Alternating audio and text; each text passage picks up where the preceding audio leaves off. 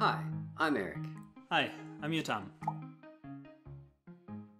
With machine learning, you can now take a picture and have a computer tell you exactly what it sees. I wear glasses, vision care.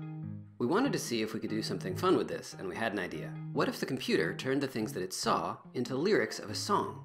It could even rhyme about them. We've got glasses in this spot. Could be eyewear, but maybe not. There are two parts: image recognition for seeing things, and speech synthesis for talking. Hello.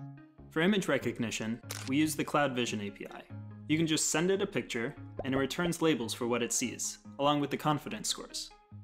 It started really getting fun when we brought in a song made by one of our musical heroes, Giorgio Cam. Yeah. All right. And for the computer's voice, we used an open source project called MaryTTS combined with the Web Audio API. This let us add effects to the computer's voice and sync it to the beat.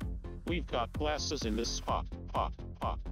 We had our friends try it out and had a lot of fun pointing it at all kinds of things. Is that food I see? That's pretty close.